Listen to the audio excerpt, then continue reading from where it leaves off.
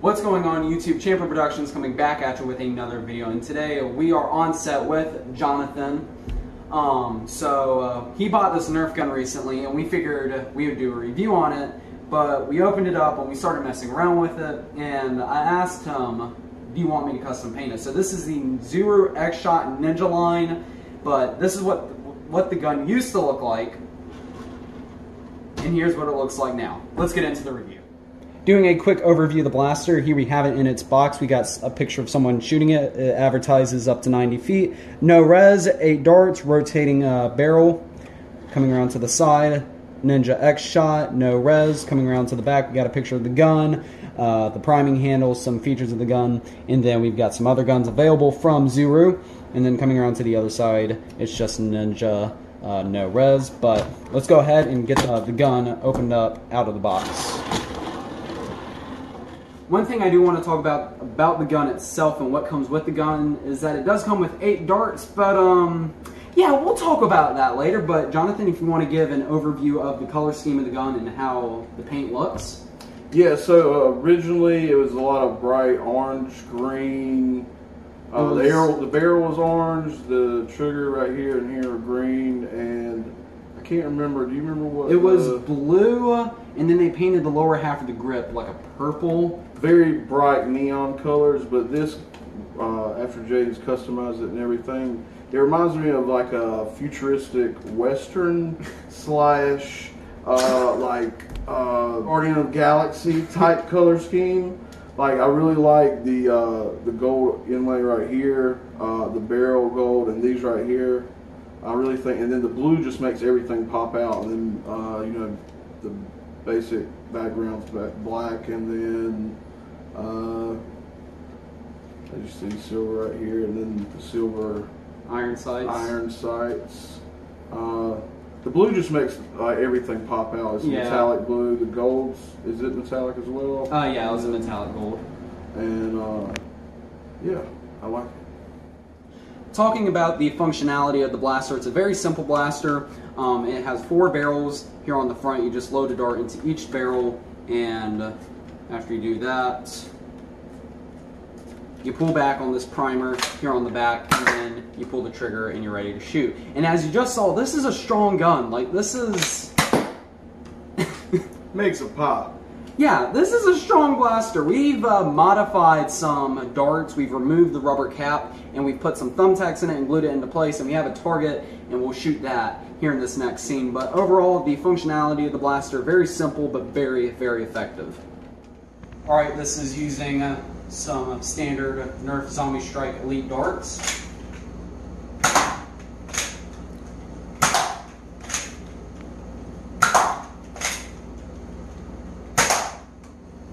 Alright, now we're using Nerf AccuStrike Waffle Head darts.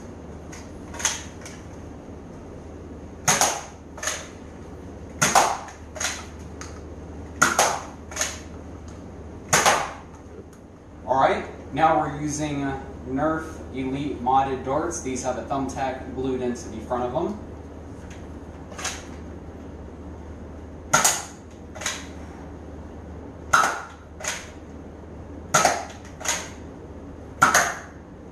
And that was the overview of the blaster as a whole. And overall, this is a great gun. Like, for an off-brand Nerf blaster, this is fantastic. For the size, it's an absolutely great gun. But yeah, this is of course after I custom painted it. I do have some Transformers that I've custom painted, and I need to review them. But this is advertised to shoot at 90 feet, which is equivalent to another one of their products, one of Zuru's products. This is a knockoff of the Nerf Zombie Strike Flip Fury. If you want to see a review of this gun and perhaps a comparison to this gun, be sure to leave a comment in the comment section below, so I know whether or not I should do a review on these two. Yeah, that's everything for the overview. Could you talk about as far as like how you did, as a paint, how you did it, and any issues you ran into, or what you thought as far as like with the color scheme, like what? The biggest issue, I'm going to start off with the biggest issue I have was painting this barrel, they had already done it in a gloss plastic, which made it a nightmare to coat with the gold. Yeah, it wasn't sticking at all. No. But I just started with a base coat of black, and then I did some gold and silver highlights, as we saw earlier. And I just did some detail, like some detail paint, just to make it pop a little bit more, because there was not this much detail highlighted on the original gun. It had a lot of nice molded in detail, and I just painted that detail so it popped a little bit more. I used a lot of silver. The primary colors were metallic blue, metallic silver, metallic gold. I used a matte black and a gunmetal silver, which I mixed the black and silver to get the color for the trigger and the priming handle. But and the original colors were all neon colors. Like, yeah. The handle was advertised as black, but it was actually like a light purple. It just was all neon colors, like green neon, blue neon. Yeah, it was like a bright blue. But I mean, after I got it custom painted, this gun is without a doubt a really good gun.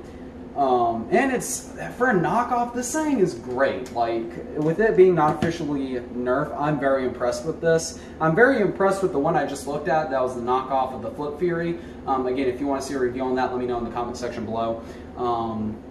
That's everything for this blaster. This was not a custom I did for myself. This is actually custom for Jonathan. So this is now your blaster.